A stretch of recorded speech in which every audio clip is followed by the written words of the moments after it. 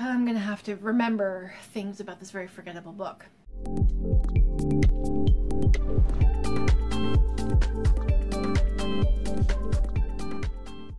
It might still be iced coffee season, but my makeup has fully transitioned to fall colors, and I'm not mad about it.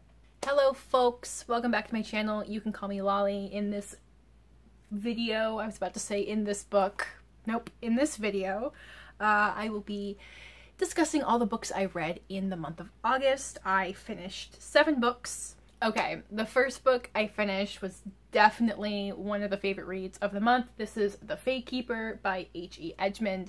This is the sequel to The Witch King, but this was one of my highly anticipated books of the year. It did not disappoint. I possibly love this even more than book 1, but like, I'm thinking of like the time period, like what was happening in my life around the time that I read The Witch King. I'm like, oh man, I really got to reread it because I think I was like fresh back to work. So I was reading in like 15-minute increments on my breaks, which is very, very different experience than being able to sit down and read for like a full like hour at a time. So I loved book 2 possibly more than book 1, but the comparison just makes me want to reread book 1. So what's the premise? The premise is to save a Fae kingdom, a trans witch must face his traumatic past and the royal fiance he left behind. Accurate. Wyatt is his name. So Wyatt is, so there is like the human, mortal, normal world, and then like the Fae kingdom. And in the Fae kingdom, you have the Fae, who are the ruling class, and then the witches, and they're kind of like an oppressed, subservient class. And the big drama of this romance couple is I don't remember exactly what it is, but they kind of have like an emotional bond. They kind of like have an emotional bond that like pinpoints who their mate should be. And I think in the first book, it said like, this is like who's your like ideal for reproduction. We learned in book 2, it's a lot more complicated than that. Big fuck you to Conquerors rewriting history. It's great. So the heir to the throne, I'm explaining this very badly. I'm sorry. I'm sorry.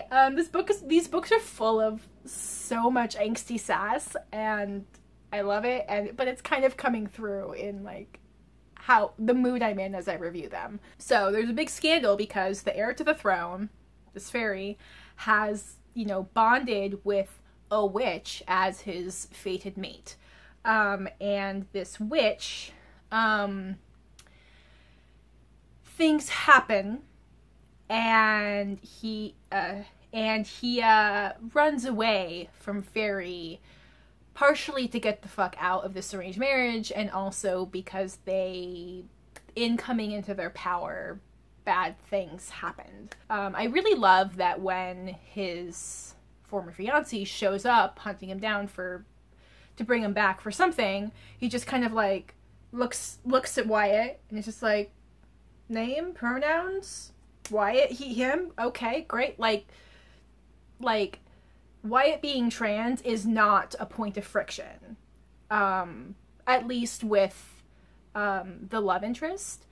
Again, this is where I really need to reread book 1 because I don't remember it being one of the tense parts of the book, but there is so much in this book. So Wyatt has to go back to the Fae Kingdom to work some things out, and in book 1 they end up stopping this coup that was going to overthrow the royal family. Part of like the fairy world lives adjacent to planet Earth, the human world, because they had to leave their original home. Something happened there that we learn more about in book 2.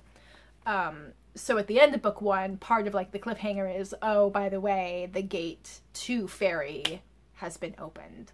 So we open book 2 with they're dealing with the aftermath of this coup. They're trying to rebuild a society where the witches are not so oppressed, but there's just a lot of bad blood between the fairies and the witches.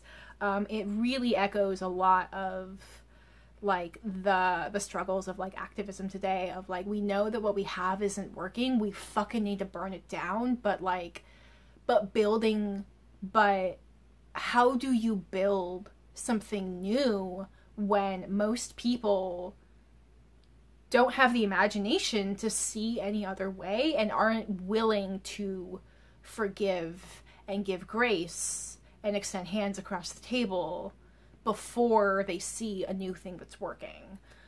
So that there's an interesting conversation of the tension of that there. I fucking loved book 2 because a big thing with this series is Wyatt is a fucking angry asshole. He's a dick.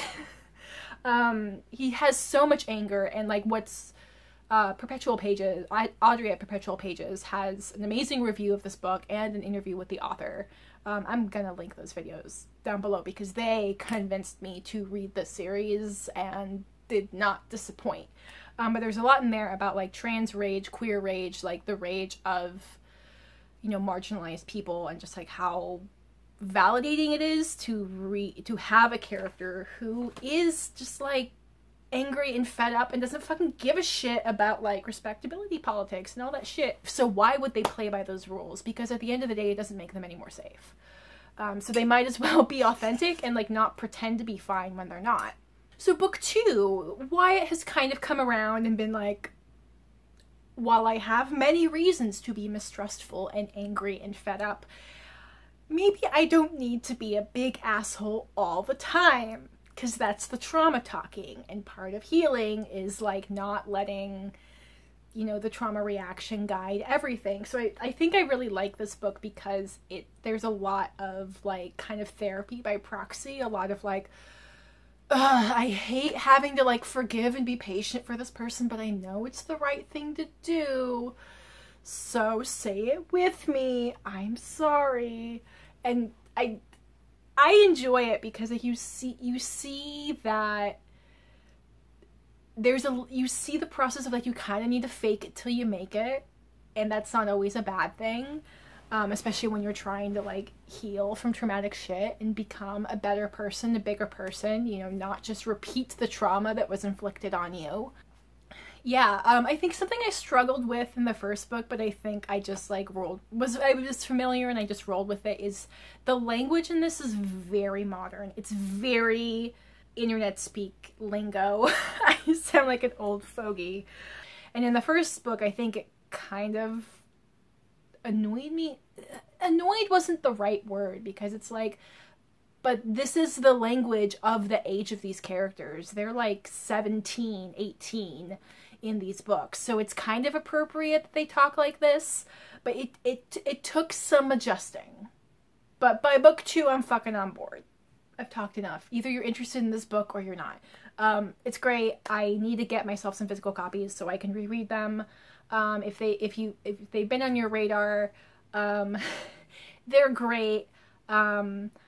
I am terrible at remembering to like give trigger warnings and stuff, so, but I know that like Adri is very good at like listing out trigger warnings, so in that like review video I'm gonna link, like they will, if you had any concerns about like what is mentioned and what's on page, like I'm pretty sure Adri has got you covered.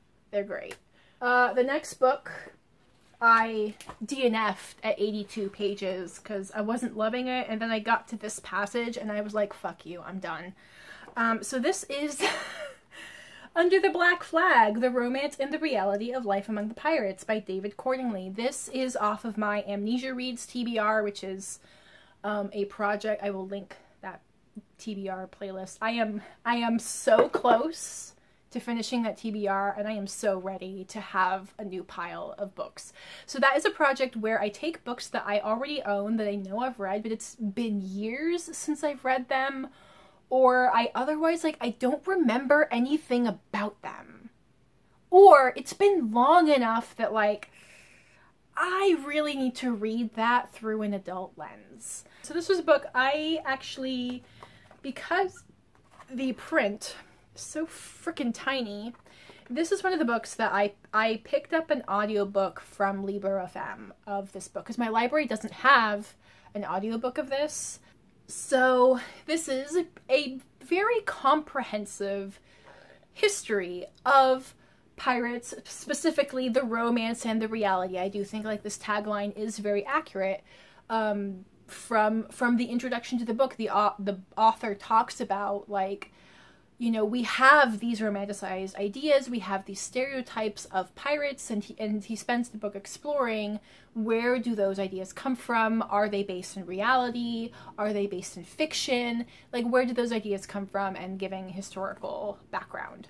There were two things that really, really bothered me. First was the way this author portrays information is very disorganized, at least for me. Like, especially, it starts in the introduction and it just continues. Like, he'll talk about a character and then suddenly he's talking about, like, a work of fiction, and then he's talking about, like, the author of a different book of fiction, and then he's talking about, like, something that was common in this time period, and then he's talking about, like, the difference between buccaneers and privateers, and this is, like, all in the same...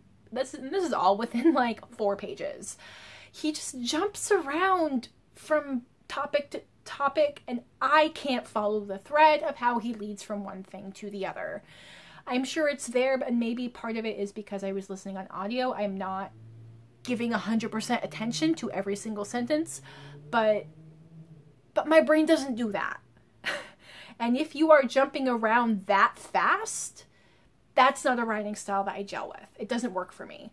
And, you know, in terms of whether or not I want to keep this, it's like, I can't keep, like, this doesn't serve the purpose of a reference book, because if I remember reading about a certain fact, I don't know what chapter it's in. Like, yes, you have chapter titles of, like, women pirates, treasure, storms, but you talk about such a broad category of things that particular detail could be anywhere in this book. It's very frustrating. It didn't work for me. The other thing that really bothered me, and this is, like, the paragraph that did it in for me. Let's see, he's talking about Blackbeard. And, you know, I don't think you really need context. This is more about the language. The casualties might have been higher because Blackbeard had instructed one of the blacks in his crew to set light to the gunpowder store and blow up the pirate ship if the lieutenant and his men boarded the vessel. Fortunately, 2 men from a trading sloop who had been drinking with Blackbeard the previous night were hiding below during the fight, and they prevented the black from carrying out his orders. The men. The black. And this is kind of, like, not the first time that this kind of racially careless language is present in this author's writing. So what do I mean by that? It's like, he doesn't use really blatant slurs unless he is having a direct quote from a document. Okay. But, like, this paragraph, it's not a quote. This is the author explaining something. And he's making a designation between men and the black crew member. And it's like, really, is it really that hard for you to say the black man or the black crew member? There's just something about it that, like, really, really stood out to me, that, you know, I'm sure the author is, like, basically just, like, reading this kind of language in his research and not thinking about it. Doesn't bother him. And then that kind of language just creeps into his own writing, and he is not prompted at all to think critically about whether he needs to use that same historical language when he's writing in his own voice. See, when was this book published? 1995? More than 20 years ago now, but still, like, it didn't sit well with me. And I think, like, it's like an example of, like, this is a thing that I don't really like about some historical nonfiction. It leads into, like, a more complicated thing that I didn't like in this book, especially when he was talking about, like, how the pirates viewed slaves, and hopefully I remember to circle back into, like, what he talked about with, like, homosexuality in pirates, but let me finish this point and then I'll go back to the example. Or I'll forget and I'll edit out this sentence. It's great. Editing is great. But I don't like nonfiction, like history nonfiction that doesn't draw conclusions, that doesn't make a case for something. And I know there's like this, there's probably a style of nonfiction that's like trying to be unbiased. In like I felt this a lot in the book White Trash by Nancy Eisenberg. Like, it had such a promising premise, but it just was like a 3-star read for me, because I felt like these authors, they're just presenting their research in a single reference volume, but they're not drawing conclusions. They're not telling you like, why is this significant? They're not really like making the case for something or against something. And maybe you're trying to be neutral, but what actually I think happens is, how do I explain this? Like, particularly in Under the Black Flag, with like that language is, with like the language that I had a problem with is like, be wary of reinforcing the history that's written by the victors. Because like, we know this, we know that like, you know, this is true of history, like from the beginning of human time, that the stories that survive, the version of events that survive, is told by the people who survive and the people who remain in power. And I feel like this kind of like desire to remain unbiased, it means that the author is not questioning what's missing from their research, whose voices are not being told, whose voices are not represented, and why, and what might, if their voices could be found, how might they tip the narrative? So I think okay, so now I'm gonna circle back to an issue I had when he was talking about homosexuality among the pirates. He makes his case, presents all this evidence that like homosexuality among pirates was not any more prevalent than it was among the general population. It's funny because I was reading this at the same time that I was watching Our Flag Means Death. So I had just finished reading about Blackbeard and the fop pirate captain, and being like, oh, that's a documented thing. Those are real people. Both of them are real people. Oh, that's funny. Interesting. Anyway, Our Flag Means Death is lovely. It takes a little while to get going, but like, it's lovely. He like makes the case that, you know, there's no evidence that homosexual relationships of like a romantic or merely functional version were any more common among pirate ships than they were among the general population, as evidence, you know, and he kind of uses national navies as the comparison. He's like, you know, we don't have a lot of documentation from the pirate ship. We don't have as much documentation of whatever from pirate ships as we do from navies, but in navies, you know, if we look at letters people wrote, diaries, documents of court-martials or whatever, we just don't have as much, you know, based on that, we can see how often homosexuality pops up among Navy crews, and from that can deduce that the numbers must be similar for pirates. Ah, but he says in the Navy, or it's like, but he actually says, like, this is where, like, you need to, like, draw some, you need to not be afraid to draw conclusions. Like, dude, pay the fuck attention to the thing that you are saying yourself.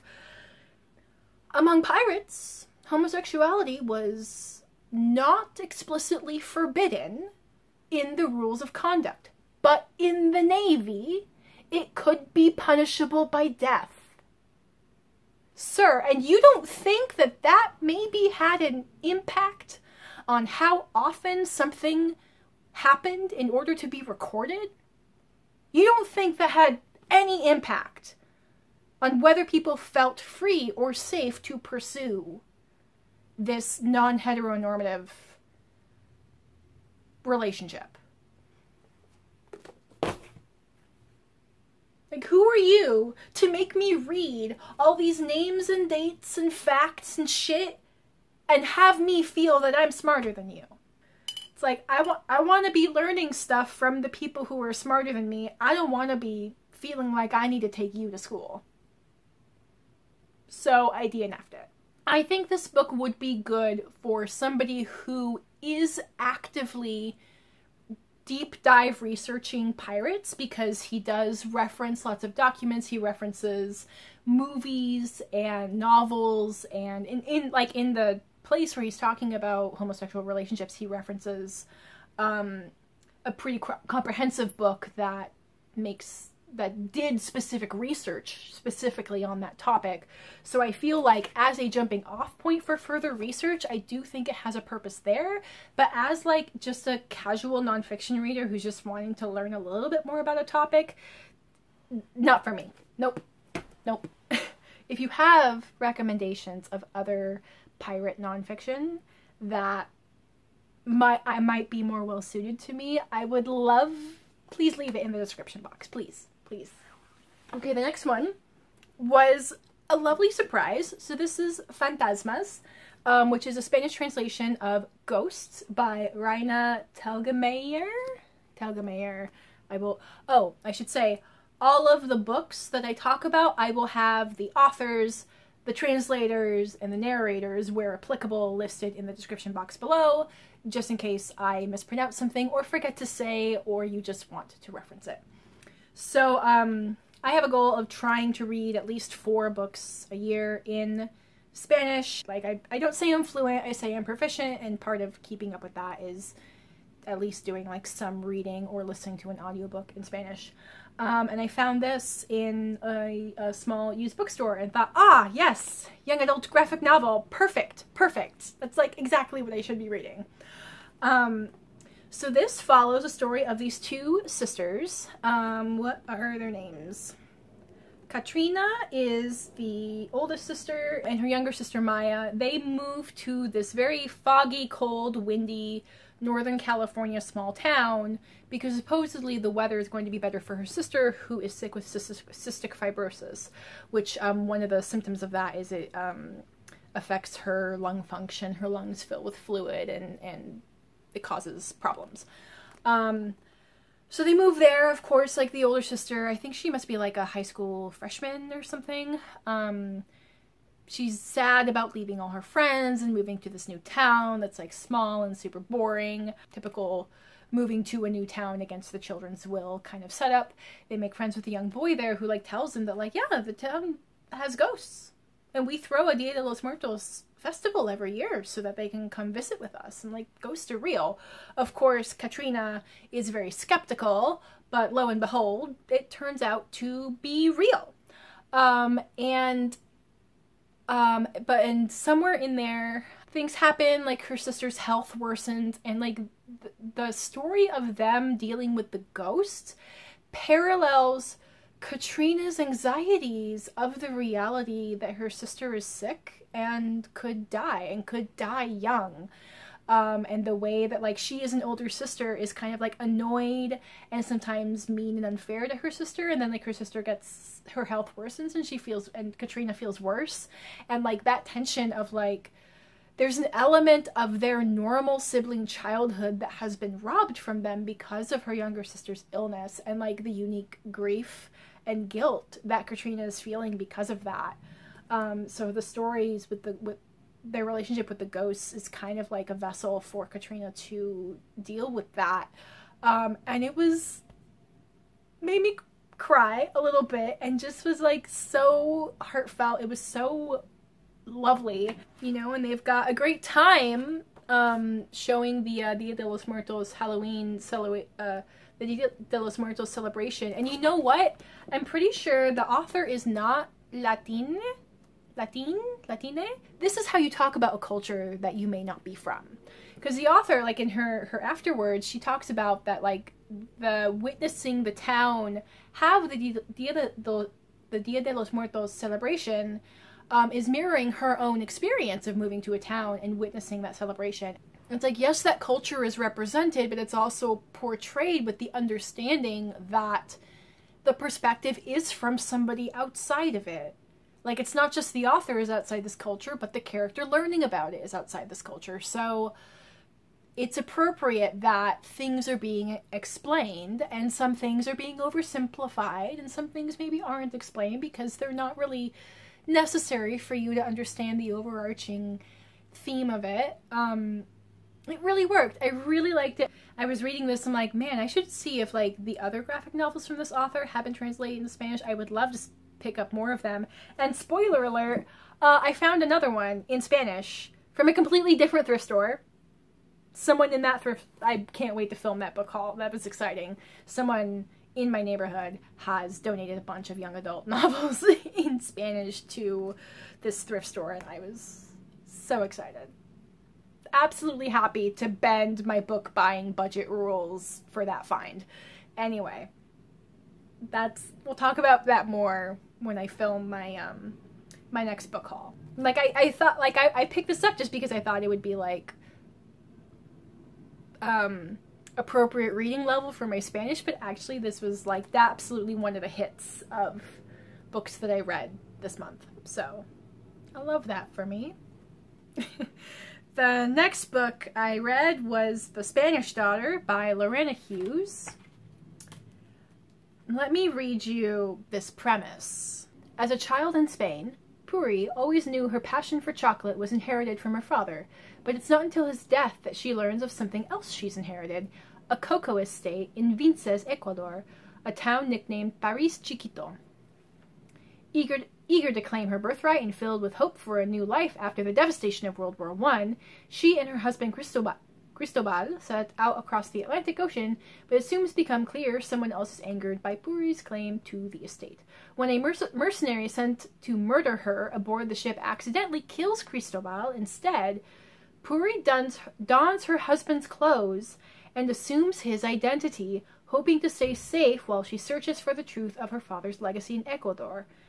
Though freed from the rules that women are expected to follow, Puri confronts other challenges to the estate, newfound siblings, hidden affairs, and her father's dark secrets.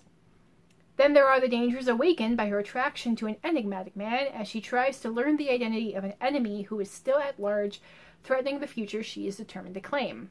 So that premise has like everything I want in a historical fiction. I almost bought a physical copy of this book so many times, and I'm so glad I didn't because it was so mediocre. You know what? I'm almost glad it's forgettable so that I can periodically be freed of the disappointment of how disappointing that book was. So, what are my issues with it?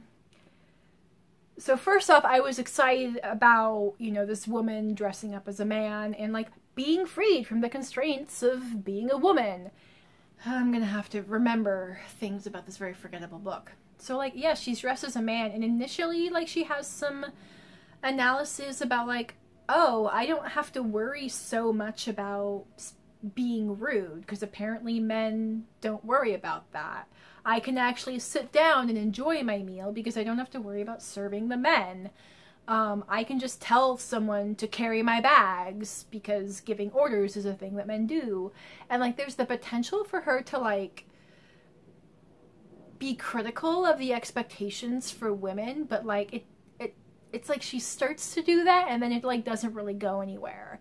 It's mostly she just, like, notices the contrast, but, like, it doesn't, like, magically make her a suffragette or something drastic like that, where she's like, oh my god, this is I've been living a bullshit life. What, like, fuck this. Now that I've had freedom, fuck this. No. It doesn't go anywhere with that. Yeah, and then there's, like, the mystery of her trying to figure out who's after her, what's going on, and that just felt super lackluster. I didn't really enjoy the writing. I realized afterwards, I don't think I noted this. I think this book is actually translated from the Spanish. So I really didn't gel with the writing. Wait, no, it's not.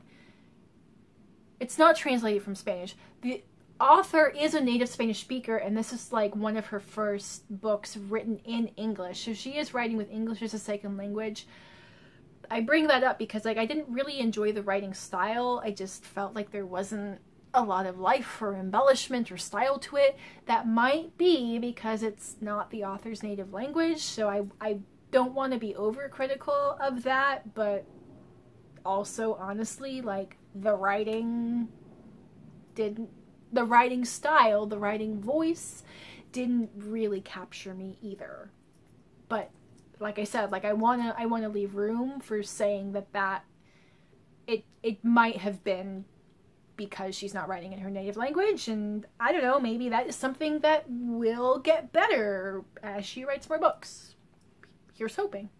So that description talks about, like, she's starting to, like, have feelings for this enigmatic man, and I did not like the romance. I felt like for her being in such a precarious situation, even though this man, like, learns that she is, like, a woman in disguise, even with that, like, she still doesn't have, like, enough reasons to trust him. She doesn't have enough safety to, like, let her guard down.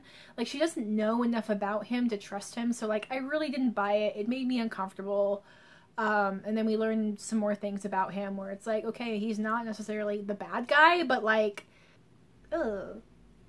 You had this mystery element. You had this historical element. You had this historical element that, like, didn't feel very strong. You have, like, the woman disguised as a man and being freed from the constraints of being a woman that, like, wasn't very strong. There's just, like, so much potential that went nowhere. There is one thing that I liked. I kind of hesitant to say I liked it because the bar is so low for not fucking this up, but this book didn't fuck it up, so I gotta mention it. I need to be kind of vague because it's kind of a reveal, but anyway. There was a moment where our main character discovers that somebody's husband is queer. And when she confronts that initial person, the other person is like, and or I think it's like somebody is telling Puri that this person's husband is queer. And Puri's like, oh, I see. And, like, doesn't really react. And the other person's like, did you already know? And she's like, no, I'm just from Europe and it's more common there. And then, like, when we actually learned about their relationship, we also know that, like, that's not a secret between the couple. So I was worried that this was going to be, like, a dramatic, like, well, the reason you're unhappy in your marriage is because your spouse is queer. Surprise, shock.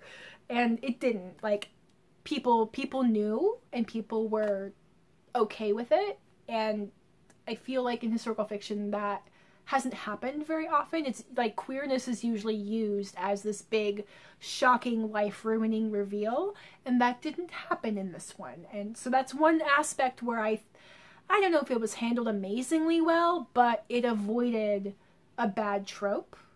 The bar is at least, can you avoid the bad trope? It did that. Okay, great. This is like a book you pick up in the airport bookstore, and when you finish reading it, you feel totally content to leave it in the hostel that you're staying and not carry it with you for the rest of the trip. Okay, the next book was also kind of disappointing. This is a ebook I got from NetGalley. It's kind of an arc. I mean, NetGalley's supposed to be arcs, but apparently this book was published, like, in 2021. I wonder if it was, like, because it says, like, it won a prize, and I wonder if, like, it was submitted and, like, published for that prize, and now it's getting, like, professionally published or something. Anyway, this is A Fig for All the Devils by C.S. Fritz. This cover intrigued me. The title definitely intrigued me. Definitely, since this is a new release, let me read you the premise. I mean, sometimes I try to talk about the premise myself, but sometimes I know that I will ramble for 20 minutes trying to badly describe what a book is about, and I'm better off just telling you what the professionals said so that we're not here all day. Let's see. IBPA's Gold Award winner for Best in Horror 2021. An abused, grief-stricken, and impoverished Sonny has all but given up on life. That is, until he meets death by the way of the Grim Reaper. The Reaper, a junk food-loving, poetry-reading, cigarette-addicted entity, has no time to waste as he searches for a suitable successor who would become death for the next millennium. By training the boy in the ways of death and dying, Reaper grooms his young apprentice, and through suspenseful and horror-laced events, he unknowingly gives Sonny something he never intended, a reason to live.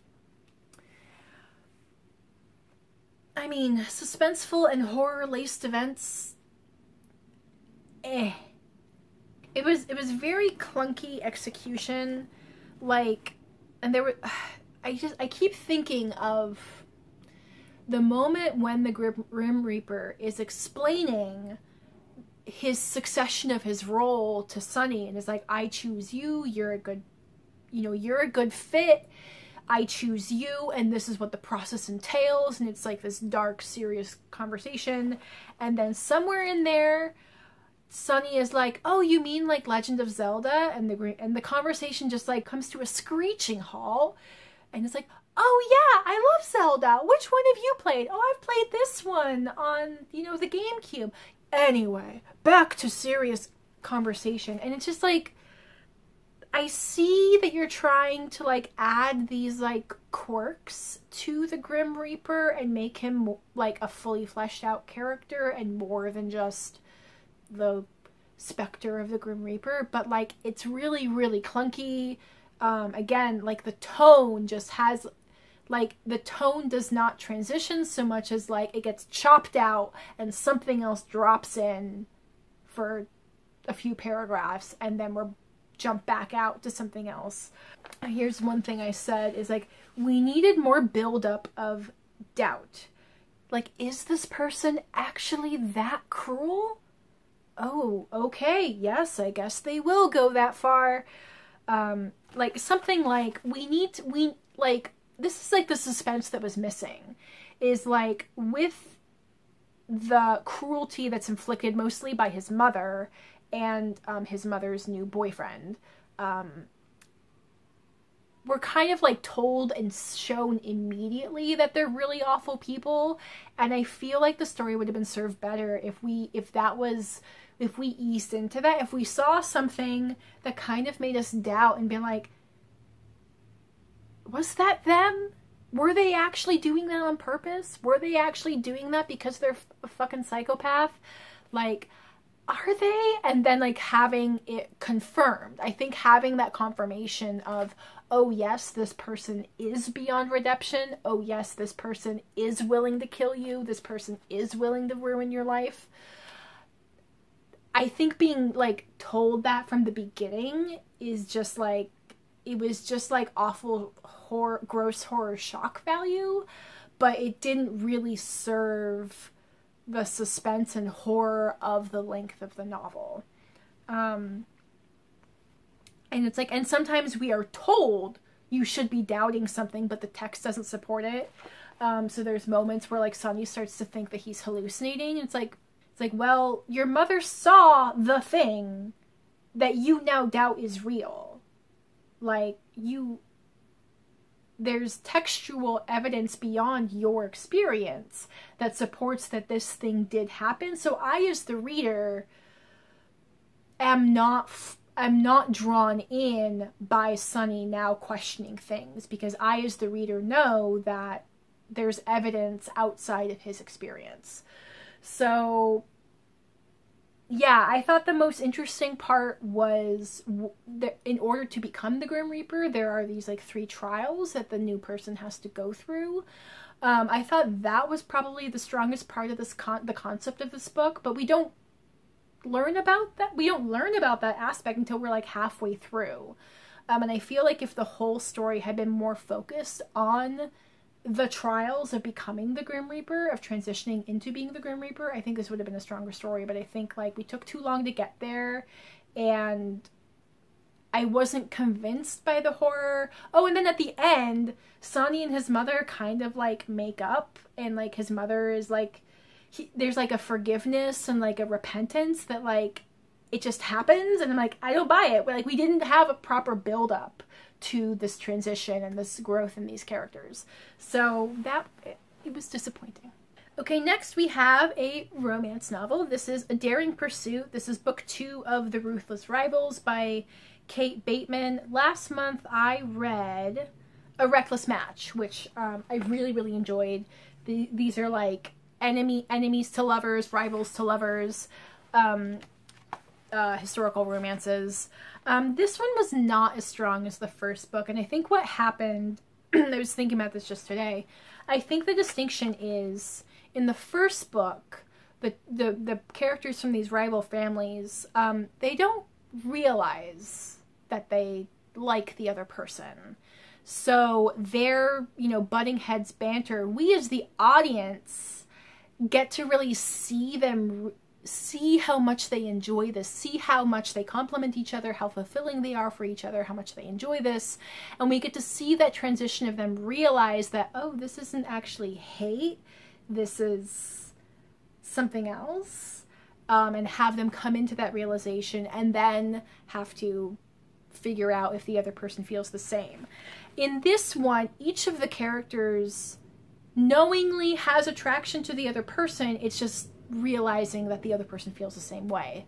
But I think because they go in already having that attraction, there's just like something missing.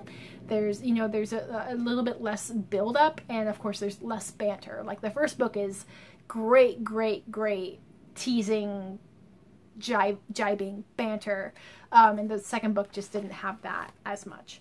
Like, I mean, it's still fun, the steamy scenes are still nice. We could have had some more. Like, yes, I am totally happy with lots of steamy scenes in my books. It's more that, like, I felt that there were some plot moments that kind of called for some more of those scenes that just didn't happen. Oh, this was another book that had a marriage of convenience to a queer person. And this is another one where, oh, sorry, this is the one that has the line of, well, I lived in Paris and it's actually quite common there, so I'm not, like, offended that this person's queer. And I appreciate that both parties go into it knowing what it is and potentially both of them gaining equally from it. Oh, I should tell you the premise of this, of how these characters get to be romantic. So it is, I don't remember exactly, it's like the sister of one family and then like the middle brother of another family. In the sister, she is a very scandalous person and very flirtatious and wears like scandalous clothing. Now she is not a virgin. She had a romantic liaison several years ago that was very disappointing. And it kind of left her being like, why the fuck do people make a fuss about this? Oh my god, that's so disappointing.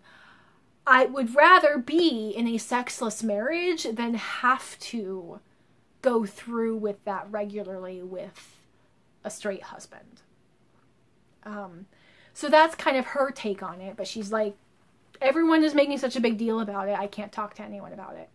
And somehow, through reasons, the other guy learns about this. And he's like, listen, if you really, really want to marry this queer guy, I mean, like, she and the queer guy are friends. They like each other.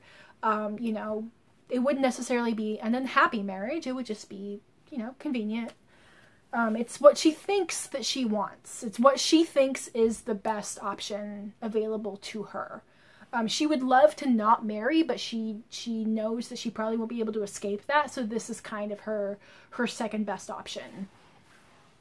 So the guy, like, learns that, like, this is her plan and this is, like, her experience, and he's like, oh my god, I can't let you get married with that being your only sexual experience. So they kind of enter into, like, a sexual relationship of convenience, of him trying to prove to her that physical intimacy can be amazing if done right, and her experience was just a one-off by an asshole. So I do like that part of that is kind of like a slow burn. She goes to him and is like, all right, let's go. And he's like, no, we're gonna just start with kissing. We're just gonna start with building that tension, building that anticipation. So it's a I don't know if this is really going to count as a slow burn, but it like, they don't like jump into bed immediately, for the purpose of when they do, it's more exciting. So I do really like, you know, so I did really like that aspect of, the story. I just felt that like, there was I just felt that it was just, had a little something missing from it in comparison to the first book of the series. And then the last book I finished was the audiobook for The Grapes of Wrath by John Steinbeck. This is another book that was pulled off of my Amnesia Reads TBR. So in high school, we read East of Eden, and like to this day, that has remained one of my favorite. Oh, that's probably not historical fiction. That was probably contemporary fiction at the time that it was written. But it remains one of my, like, literary classics, modern classics, you know, straight up fiction books. The themes of, like, good and evil and, like, the nature versus nurture and, in like, is man inherently good or inherently evil? I felt like the way that story portrayed that conversation was very interesting. I loved it. So I read this, and then I promptly forgot everything about it. So I read this again, mostly listening to the audiobook, and oh my god, it made me so fucking mad. In a good way, in a successful way. Because there is so much in this book that is still so starkly relevant to today, and it just makes me so fucking frustrated and angry and exhausted. So this is the premise of the Joad family during the Great Depression.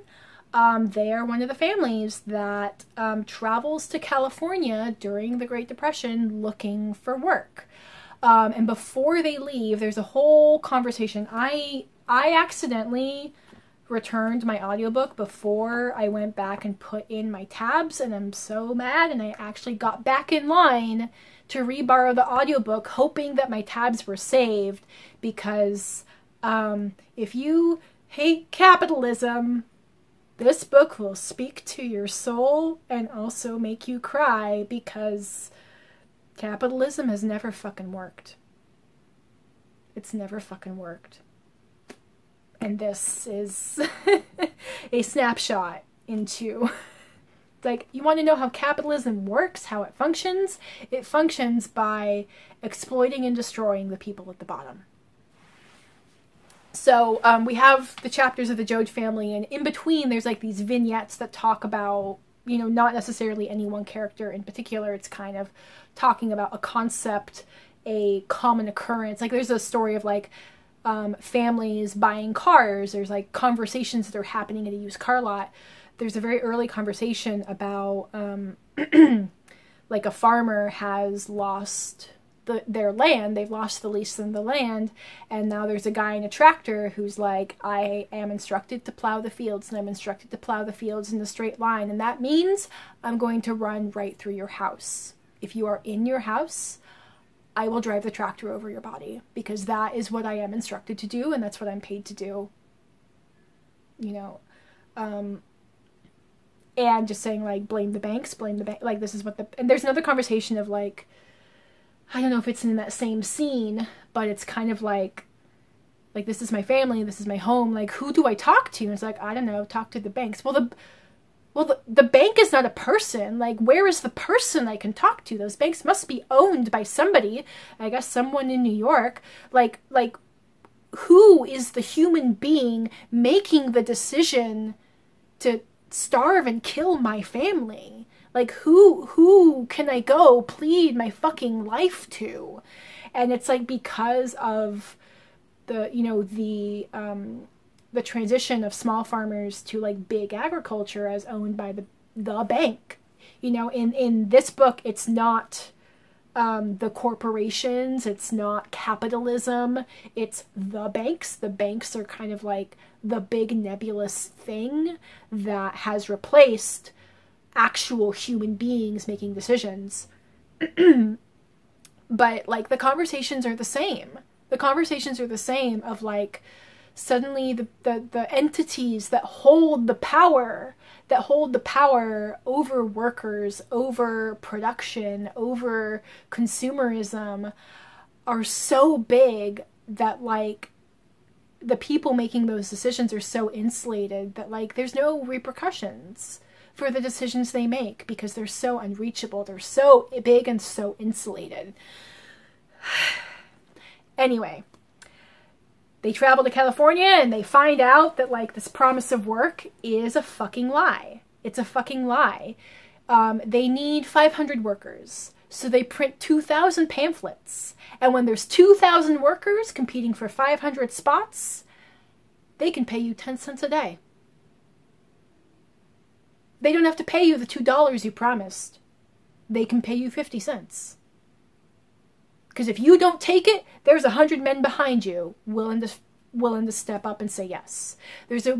And you know, that manufactured scarcity in order to force desperate people to make desperate decisions. And it's a very calculated, manufactured situation. And that still happens today because they know if they keep people hungry and searching and restless and unfilled, then they can't organize and fight back. And there's a bunch, you know, I'm sure at the time this book was probably labeled like pro-socialist propaganda, which, yeah, probably fucking is.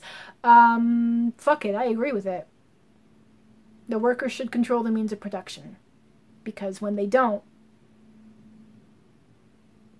the bank will drive over the bodies of your children in your house and not give a shit. It makes me want to burn all the things down. It's not a happy book. It's a very frustrating book. But did I like the book? I mean, like is a hard word, but do I see the hype of why this is such a memorable classic? Of, like, I do really like John Steinbeck's writing. I like how he presents these moral quandaries. I like how he depicts these characters. I really, really like the mother character in this book. I do want to say, like, there is some outdated racist language that's very of its time. Interestingly, I know in contrast to Under the Black Flag, it doesn't bother me. Like, I do still kind of read it and flinch a little bit because I'm like, it's not language I want to hear coming out of anyone's mouth today. The language is of its time, but it's not really commenting on the ideas behind the language. So while it's not criticizing that language, it's also like not necessarily trying to reinforce it. It's just the language of the time.